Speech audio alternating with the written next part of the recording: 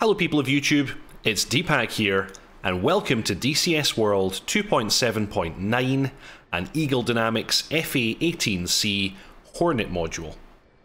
This is an addendum where I'm going to show you how to align your helmet-mounted display. This is a nice, simple procedure, so without any further ado, I'll jump straight in. I'm going to bring up on the right-hand MPD the main menu, the tactical page, and if I press main menu again, I'll be in the supplemental page, and we can go to HMD on the left-hand side here. Then, down at the bottom left, I'm going to choose Align.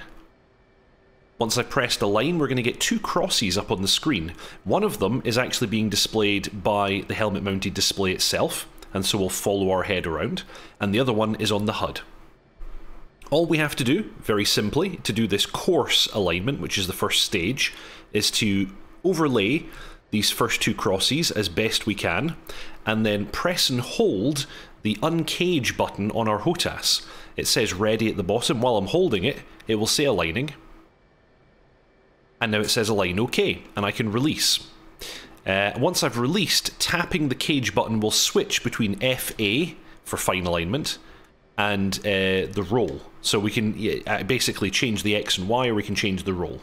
Let's leave it in the X and Y just now, and pressing the TDC cursor will allow me to slew these two crosses.